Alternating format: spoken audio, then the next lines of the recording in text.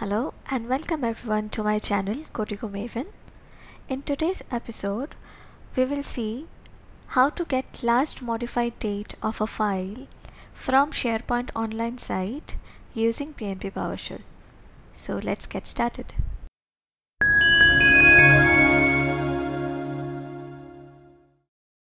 I have opened my browser and this is my site URL. This is a SharePoint Online site. This is the site URL. I will go to the documents library and this is the file for which we will get the modified date using PnP PowerShell. So let me tell you one thing. I fall under IST time zone, that is Indian Standard Time, from where you can recognize this. You go to site contents, you go to site settings from there, then regional settings, and here you can see UTC plus 5:30 hours time zone I am in, and you can set your time zone according to that. Based on this, you can see the modified date and time like this according to your time zone here. Also, for this modified column, I would suggest for this video particularly, go to library settings, more library settings, and then go to modified. So I would say convert the display format from friendly to standard. In standard format, you will see date as well as the time, like this. Okay, so now we know our site collection URL and the document or the file for which we will be getting the modified date using PnP PowerShell. So let's open the Windows PowerShell IEC from here. So if you have the SharePoint Online PowerShell module installed, then you can start from here right away. Otherwise, you need to install that module. To install that module, simply you have to run this command and it will install the SharePoint PnP PowerShell Online module in your computer. Please note, you have to run it using your administrative account. So it is already installed in my PC, so I'm not installing it right now. This will be my first line of code. Connect PnP Online, and this is the SharePoint site URL we have. If I go here, you can see I have taken it from here until this https://comfsn.sharepoint.com sites and /pen. This is my site collection URL. So I have taken up to pen over here. I have use web login. It will automatically log you into the SharePoint site. Even if you have MFA, multi-factor authentication enabled, it will ask for the MFA usage while logging in. Then we need to write this line. What this line means: I have created one variable, file _ relative URL. So as the variable name suggests, you have to give the relative URL of your file. So you can go here and from sites,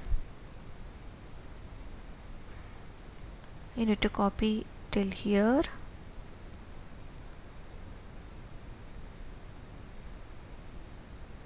and then write the name of your file. So this should be your relative URL. Next up, we have this line of code. This is basically getting the file using the variable we just created and storing that into another variable named file. Okay, so let's run these commands one by one first.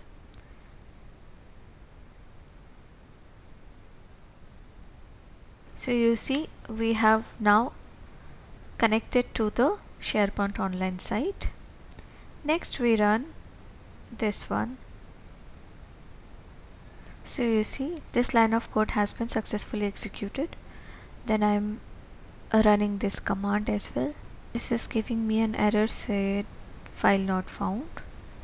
So I think we have to delete this %20 from here. %20 is a encoded version of space. So let's see if it is. Let's execute this line again. Yes, now this has been successfully executed. So if you have %20 or some encoder for colon or underscore in your relative URL, make sure you replace those before running those commands. Okay, so now we have our actual file with us. So once we have the file, the last command we need to run is to get the modified date from it. This is the line $file dot time last modified, as the name is suggesting. This will give you last modified date of a file, and write host is I'm just writing this output in our console here. So let me clear this one and let me run this one. Yes, so you can see for download.jpg file which I am having here, it is getting the date correctly and the time. So the date is 20th January 2024. So it is bringing the date 20th January 2024, and the time here as per my regional setting is in IST 1:31 PM, but here you can see it is 8:01:42 because this time is always in UTC. So let me show you. This time is in UTC 8:01. So let me Google it. Convert :01 AM UTC time to IST. So you can see 1:31. 8:01 AM is 1:31 PM. So here it is coming as 8:01 AM UTC, and because of my regional settings it is 1:31 PM in IST. In the end, you can simply write this command.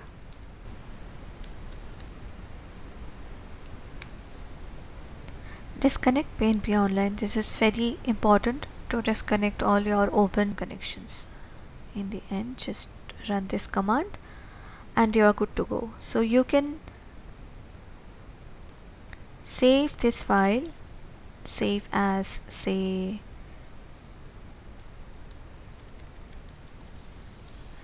get last modified date of a file, like this. I'm saving it in desktop. So in future, go to Windows PowerShell ISC, file, open. So I can open this one and I can run the whole file at a time.